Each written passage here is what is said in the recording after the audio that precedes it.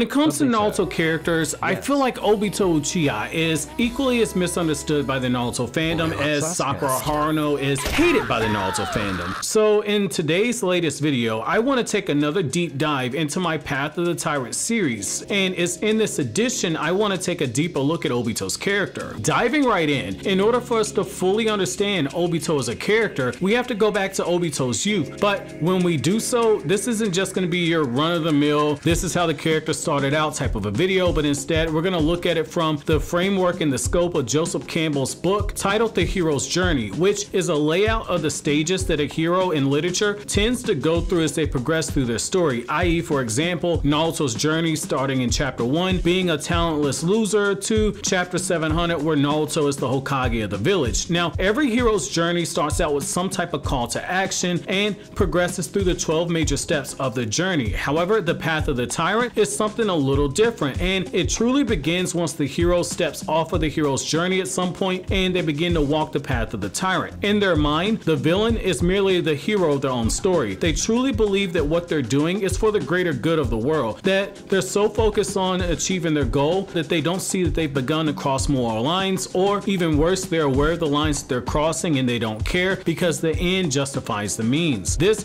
is where the character Obito Uchiha comes into play. Despite being a relatively kind-hearted child in nature, somebody wanting to one day become the Hokage of his village, Obito, when you really look at his character objectively, was always destined to become a lost soul who spent a majority of his life walking the path of the tyrant. It would be after he awakened his Sharingan and saved Kakashi that Obito's journey to the path of the tyrant would truly begin. This stage is what I like to refer to as the temptation stage. So the temptation stage is where the tyrant either sees something that he or she lacks or something that he or she needs in order to get more power to achieve a goal. This could be something as small as winning the affection of a woman, protecting people that you care for, or building a better world. For the case of Obito, Rin was both the light of his world as well as the catalyst for his descent into darkness, and Rin represented all three of these triggers that exist inside of the temptation stage. If you look at the manga, one of Obito's final regrets was that he never got to tell Rin about his feelings for him, which obviously Obito hoped that Rin would return. The last image of Rin that he saw was that his love was being saved by someone he considered his rival. This leads to the next trigger of wanting power to protect those that you care for. Obito in this moment was too weak to overcome his current circumstances. The boulders were falling on top of him. He was utterly helpless in this situation. He was too weak to prevent Rin from being kidnapped, too weak to save both Kakashi and himself, and now his lack of power seemingly would kill him, and ultimately it would keep him away from Rin. Building a better world is also tied to Rin because you have moments where it becomes clear that Rin believed in Obito, from the moment that she told him that she would always be watching him to the undertone of Minato telling Obito that they'll both become Hokage so the women that they care for would acknowledge them. Obito wanted to become Hokage in that world where Rin actually existed, with her ideally going from somebody that was watching him to standing beside him. Now this brings us to the next stage of the Path of the Tyrant, which is referred to as the other side, or what I like to call the fall from grace. So it's in the stage that the hero becomes lost either symbolically or literally in the chaos around them. Despite the fallen hero having good intentions for what he hopes to achieve, he either falls victim to a more powerful and more evil being giving him the tools and power needed to make his dream a reality, or he becomes corrupted by the power that's given to him. For Obito, he initially resisted Madara's talks of a world without winners and losers. His mind was solely on getting strong enough to help Kakashi bring out the full power of the Sharingan, and with added emphasis on Kishimoto each time this was mentioned, Kishimoto made it very clear Obito wanted to protect Rin. Rin is what drove him to get stronger. She was a beacon of light during this dark time, yet it would be her death that pushed Obito into the arms of Madara. Symbolically, Obito made this choice when he gave into his urge to slaughter the Mist Ninja. However, I feel a lot of fans truly miss the beauty of this vengeful scene that sets up the heartbreaking moments afterwards with Rin and the deep symbolism that you get in that scene. Just as for the hero, there comes a time for a choice to be made by the fallen hero who is on the path of the tyrant. For Obito, symbolically, this choice was made when he gave into his rage to slaughter the Mist Ninja in revenge for the woman that he loved. The girl who represented so much of his heart and his innocence as a child. Though he brutally killed all of them, the amount of blood that he spilled didn't bring back the girl who Obito loved, which is why he clings so desperately to her body so tightly. When you look at the manga version of the story, you can get a very clear picture of what I mean. When Obito saw Ren's dead body, it was more than just looking at the corpse of a friend or a romantic interest. It was Masashi Kishimoto's way of symbolically showing Obito looking at what's left of his humanity. Months of training to get strong enough in order to get back to Ren had resulted in her death. Holding on to Ren was Obito desperately trying to hold on to his own humanity, which was leaving his body just as quickly as the warmth was leaving Ren's body. It's why you see Obito's hands shaking as he reaches to touch Ren, just as his own Mangekyo Sharingan powers have yet to stabilize, which is why we see Obito lose control when his hand passes through her when he attempts to touch Ren. So too was Obito's soul, also struggling to keep itself together. The way the lines on his face were drawn, twisted in agony, and the sheer brilliance of the paneling in this scene leads to the heartbreaking moment where Obito is cradling Ren's lifeless body. It was in this moment that Obito consciously made the decision, now that his heart had been destroyed, that he would follow Madara's plan because Ren was dead. However, I find a lot of fans miss the true weight of this scene where Obito says he's gonna build a world where Ren exists again. Masashi Kishimoto reflected the carnage and bloodshed around Obito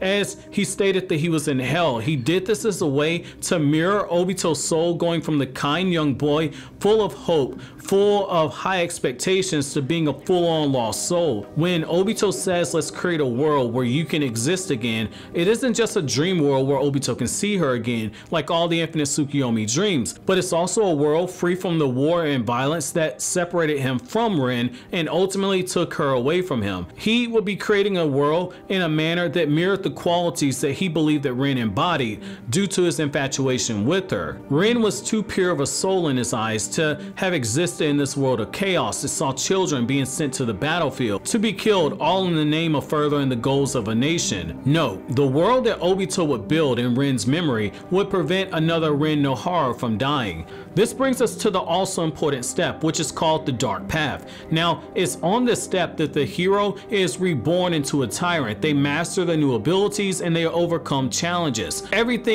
choice is made for the sole intent of them accomplishing their goal. In classic literature, this would be where a man dies only to be reborn as a vampire. But for Obito, this moment is when he began under his training with Madara, where Madara used genjutsu to pass on his teachings to Obito. It's at this point that the Obito of the past begins to take his last breaths, and this new Obito would spend years that followed mastering the abilities that were given to him, from the Sharingan abilities to the Hashirama cells to the knowledge that Madara passed down to him. Even the dark verbiage that Madara's silver tongue was able to use was being perfected as Obito was shown being able to recruit Nagato, and his powers would be further tested when he used Sharingan Genjutsu to control a perfect Jinchuriki. And the symbolism here is very important because he used the Mizukage to bring terror to the very village of ninja that took his love from him and essentially changed Obito's life for the worse. Even after all these years, Ren still lingered inside of Obito. Now, this next step is where we highlight the true beauty of Obito's character. This is the phase known as rejection. Now, it's here that the hero is at the height of his powers and he's offered a chance for redemption, or an act of God moment occurs that should make him reconsider the path that he's on. For Obito, this act of God moment was when he lost Nagato after the Akatsuki had captured most of the Biju, while also popping up on the radar of all 5 great nations. Nagato, who was the also important pawn that Obito possessed, was now dead,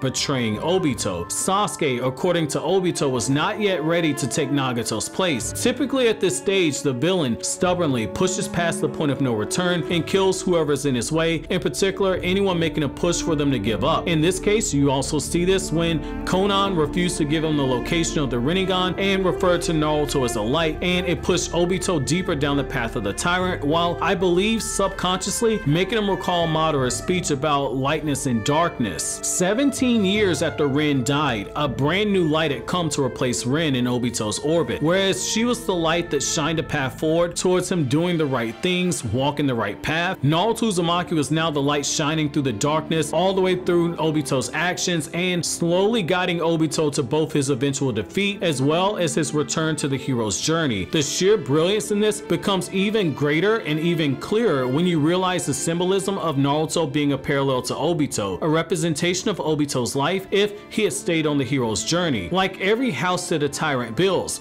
the house that Obito built was destined to crumble, because anything built on soil that was defiled with blood of the innocent and ashes from the bones of the dead is always going to crumble because it has a cracked foundation. It was through the light that came from Naruto and shined into Obito's darkness that his precious pawns in the Akatsuki were mostly wiped out by Naruto himself or by people who basked in the glory of Naruto's light. This is why Obito tried so desperately to corrupt Naruto during the war, going so far as to kill Neji in front of him, bragging about killing Naruto's parents, and using every small advantage that came to him, trying to make Naruto step off the hero's journey, which is something that Madara noted when he noted how Obito was speaking to Naruto the same way that Madara spoke to Obito. However, the irony in this is that Obito only succeeded in pushing himself down to the next step of the hero's journey, which is called the diminishment. So it's at this stage that the villain loses their most precious belonging, whether it be a friend, a lover, or in the case of Obito, this would be a dream. Obito had crossed the path of no return by starting a war against the 5 great nations, and as a result of his alliance with Kabuto, Madara Uchiha was now revived. Madara, the true owner of the Rinnegan, made it known to Obito that he expected to be revived properly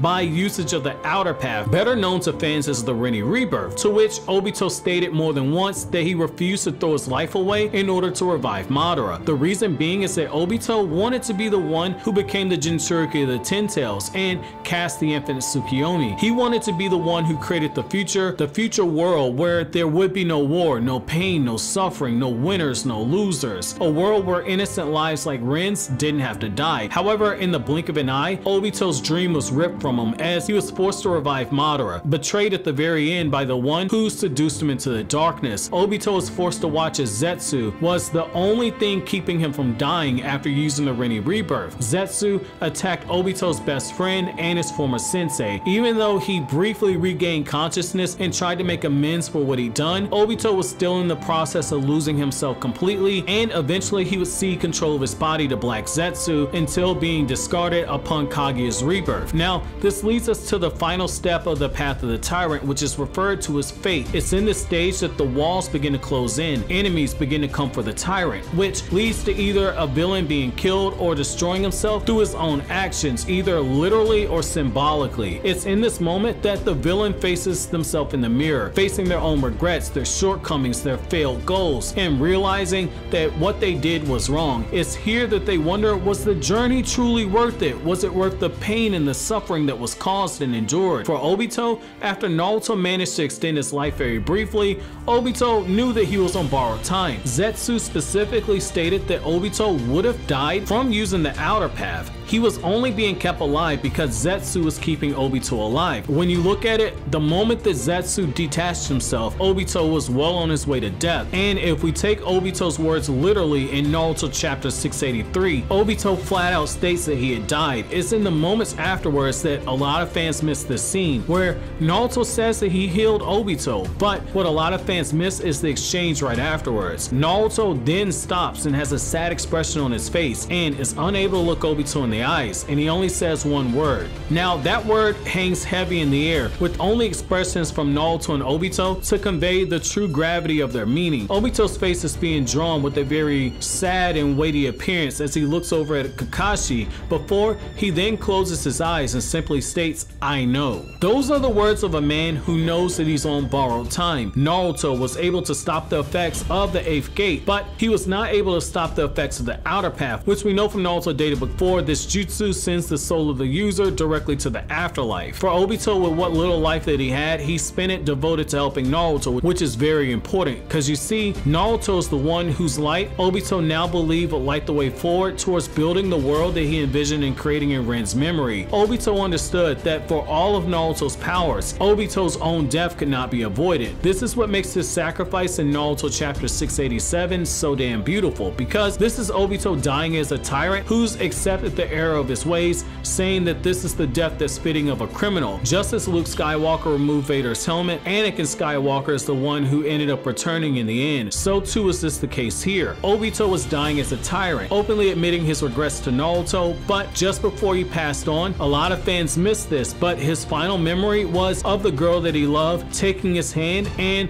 the light that guided him for so long, Rin. Rin would take his hand before he went into the afterlife. His final words were to Naruto, who was the new light that destroyed everything it built in the darkness after Obito lost his first light. Obito, with a smile, passed on into the afterlife, redeemed by standing in front of the new light that's known as Naruto Uzumaki. It's directly after this that Obito meets Rin again in the afterlife, too ashamed to look her in the eyes, but there's a lot more to this scene.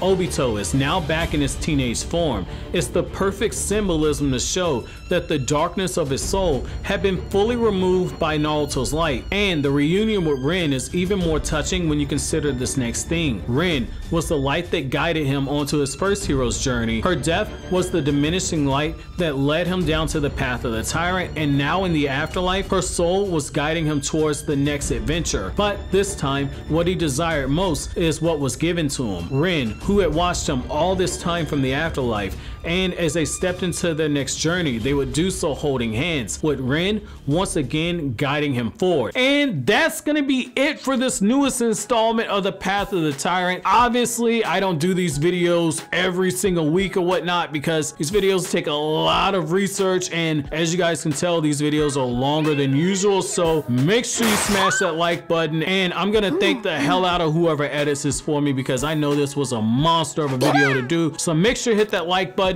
and leave your comments down in the comment section for who you want me to cover on the Path of the Tyrant next. But as always, guys, if you like anything I had to say, don't forget to comment, rate, subscribe, and share. Thank you so much for watching to the end. Have an awesome day, guys.